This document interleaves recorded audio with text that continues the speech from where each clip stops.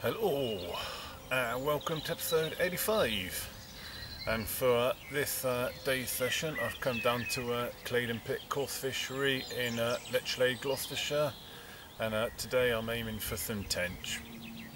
As you can see, I'm already fishing, got fishing first to maximise fishing time.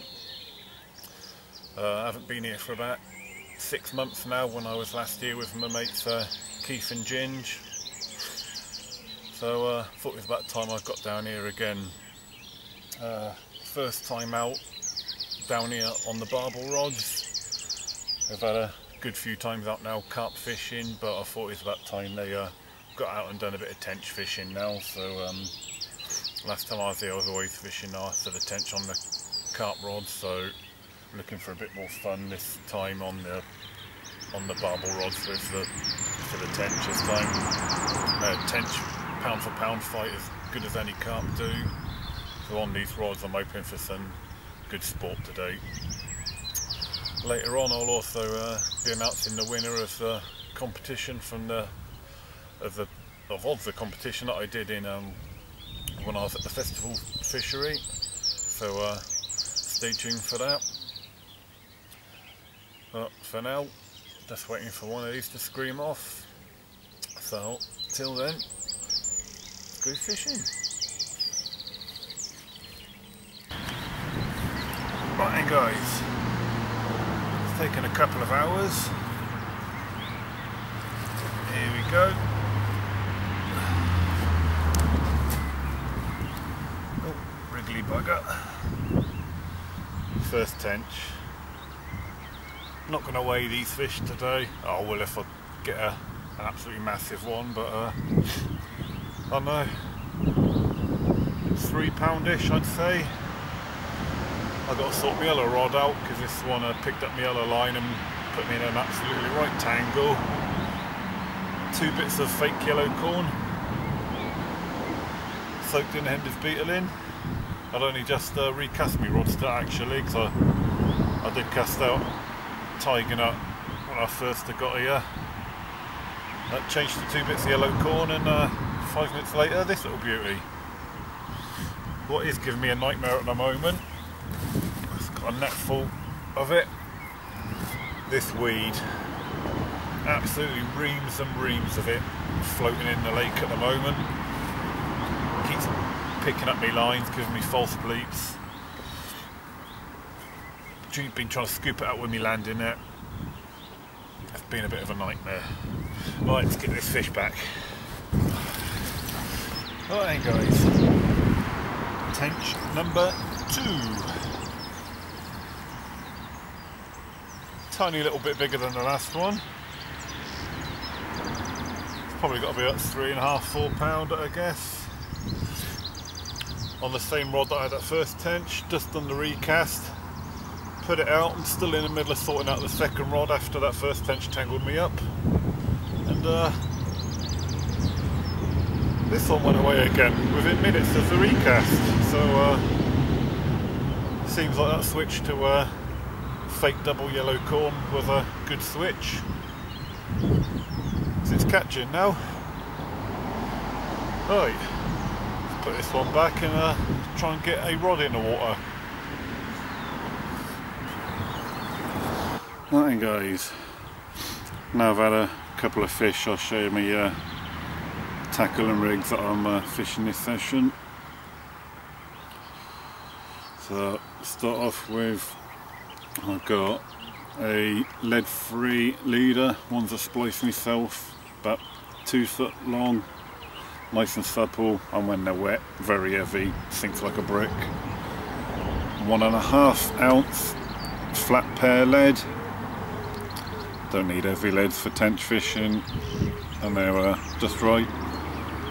Extended stems that I put on all my inline leads now for making the licking sticking part of making up the PV bag a bit easier.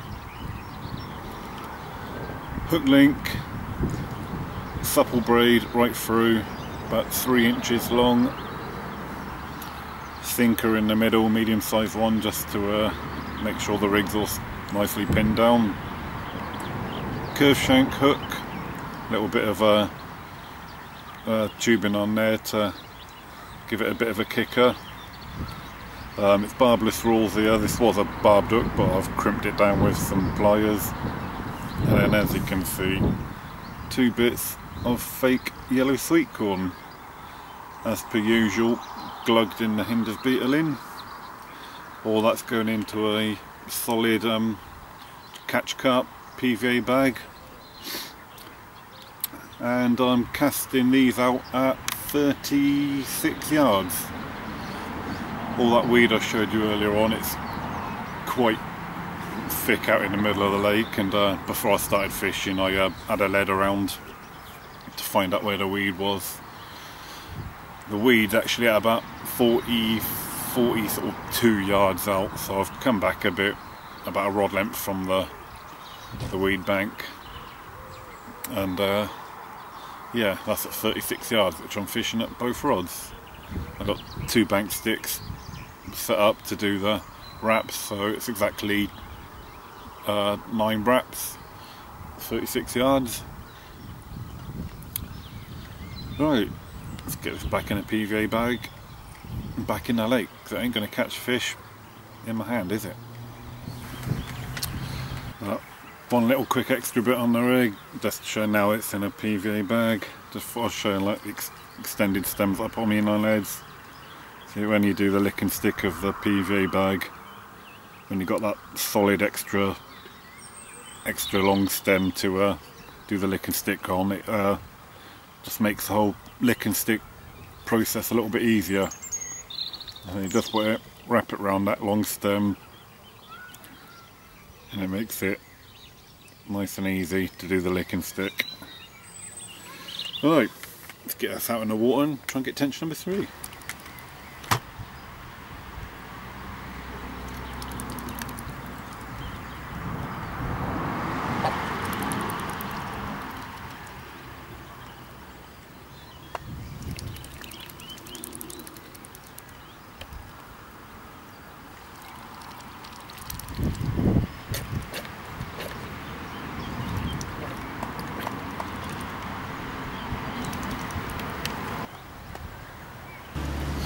Alright guys, just thought I'd give you a quickie update. Still only on the 2 tench at the moment.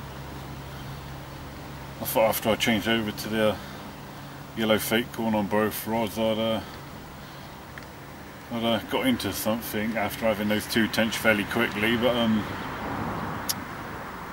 that's it. That's all I've had on the tench front. I have picked up 2 bream since I last had those tench, but I just put them straight back because well, I don't think any of you would probably be interested in looking at bream. It wasn't even that big really, probably about £2, £3, so they went straight back. As it has gone a bit slow on the tench front, I've changed one of the rods to pink corn, still 2 grains, but I thought I'd give the pink a go instead of the yellow. So yellow rod's still got 2 grains as the yellow one. The floating weed's still a nightmare, still keeps wrapping around me lines and giving me false bleats.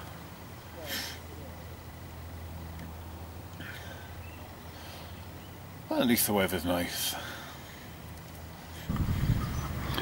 Alright guys, just quickly show you what I've been dealing with today.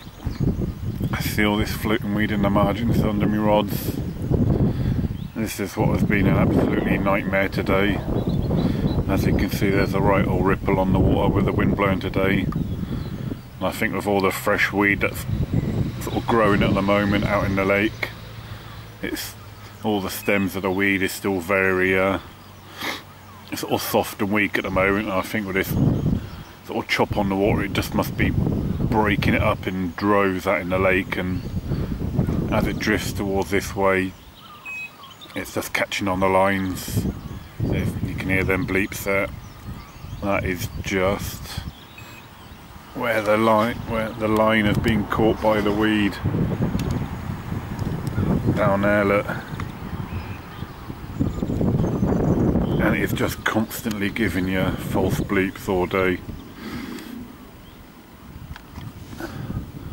At one point, while I had a look at on the lake, I saw a massive weed coming towards me. I even wound both rods in at one point and just went for a walk. So I thought it was pointless fishing, because this weed is just being a nightmare. So you try and clear it, you do it, and then just another big chunk comes along and clogs you up again. So it's just a losing battle.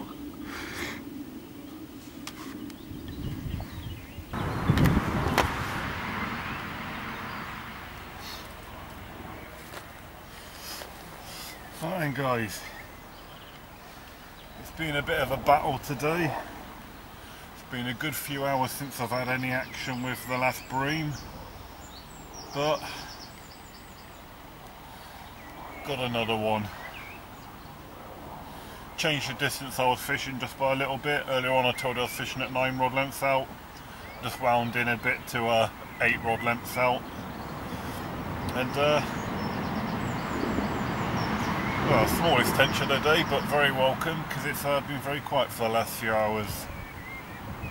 So hopefully maybe that little closer in change of spot is going to pick things up again. Anyway, glad to be catching. Let's get it back, try and get another one.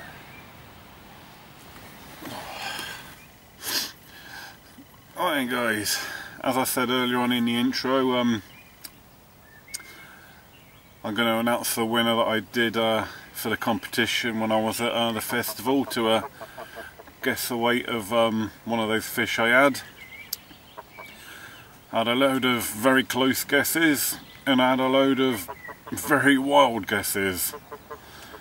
From what I can gather by the average sort of guess, I'm guessing that most of you must have thought the fish was a lot bigger than it actually was, because most of the guesses are sort of the mid to upper sort of double range on the guess mark.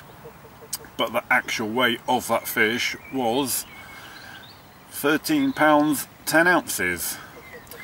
I reviewed all the comments on that video last night, and there was only one person who got the exact right answer, and the name of that person was Daniel Lee. So I will get in contact with you very soon for your address, and I will get that bottle of Hinder's Beetle in Black posted off to you as soon as you let me know your address. So well done to you, mate. You were the only one who got the right answer. Unfortunately, there can only be one winner, so thanks everyone for those who did enter, and I'll do another competition one day. Alright, that's it folks, I'm calling it a day. Been a bit of a nightmare session today really.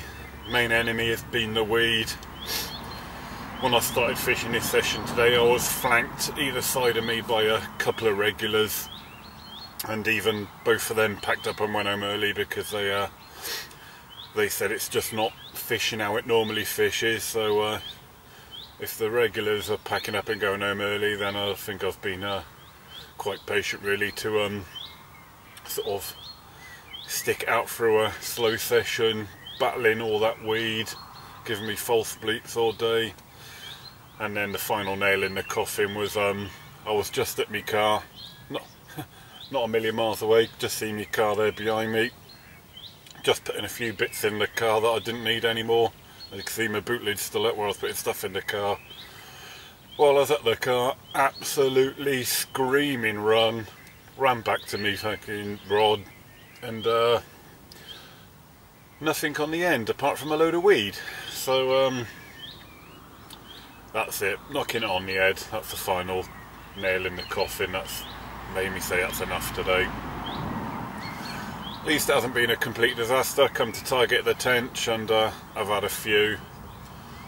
Has been good sport on the barbell rods, which is what I set out to do, and